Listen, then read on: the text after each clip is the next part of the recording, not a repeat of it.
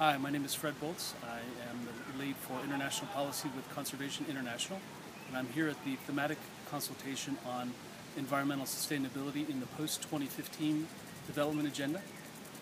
We've gathered some 80 people here to debate the importance of the environment as an underpinning of development. And indeed, what we've come to agreement on over the past couple of days is that the environment is not merely a dimension that needs to be considered in development. The environment is not merely about setting aside enough land and marine areas to protect biodiversity. The environment is an underpinning of sustainable development.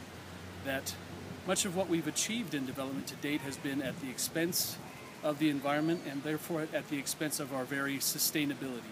And if we're to reframe a post-2015 agenda for truly sustainable development, that the environment needs not to be a sector or a dimension that is considered apart from food security and freshwater security and human well-being, but an underpinning, a fundamental element of that pursuit.